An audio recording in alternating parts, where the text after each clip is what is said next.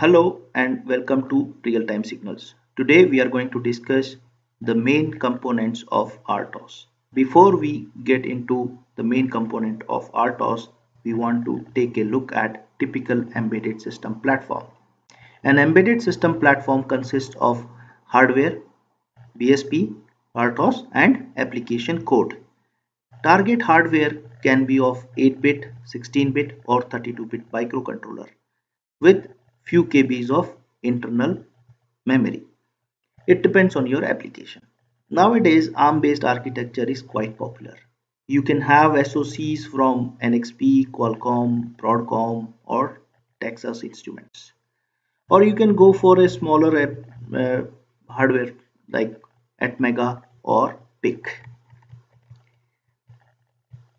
Board Support Package BSP, which is an API for low-level driver and return for hardware specific. So basically, you can have a common RTOS. You can have a code of RTOS. Maybe it is a free RTOS, or it is a ThreadX, or it is VxWorks. You can have an RTOS as it is. You can compile the RTOS and you can write a board support package for the specific hardware.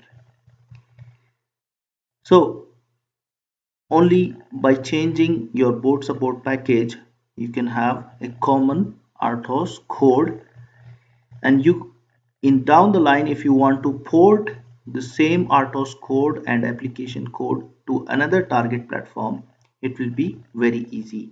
By just changing the BSP, you can be done with it.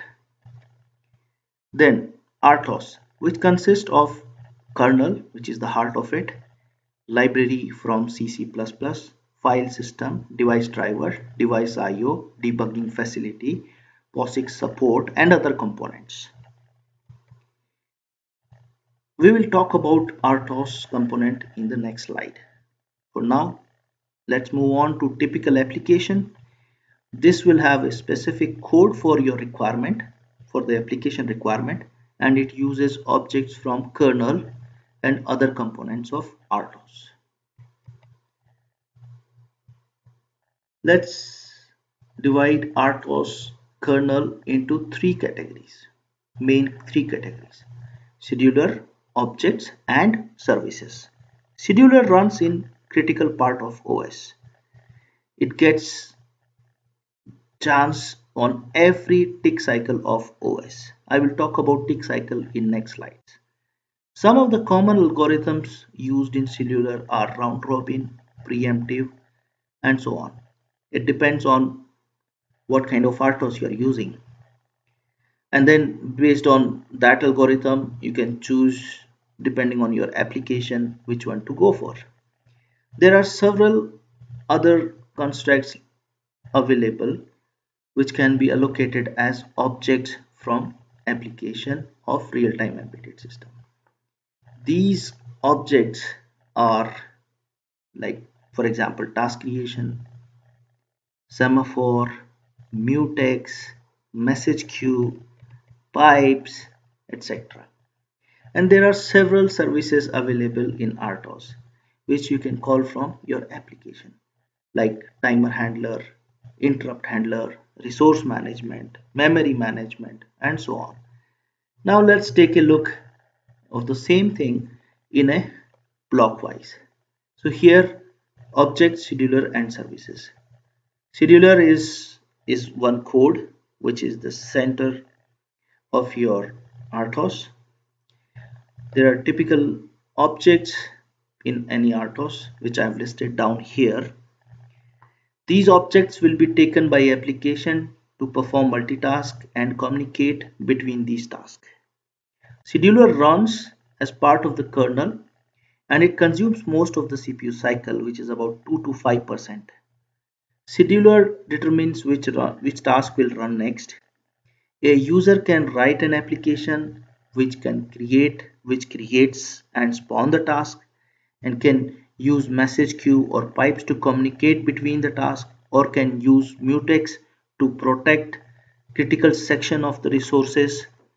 Apart from these components, there are services available These services I've listed down here. You can see timer management services, interrupt handling services, device management services, memory management services, and these services can be called from your application. One of the block which I really didn't mention here is called as task control block. This is, some people, or I also consider it as part of scheduler. A task control block is a data structure to maintain the state of a task when it is preempted. When the task regains control of the CPU, the task control block allows the task to resume execution exactly where it left off. So when it comes back, it will start from where it was left.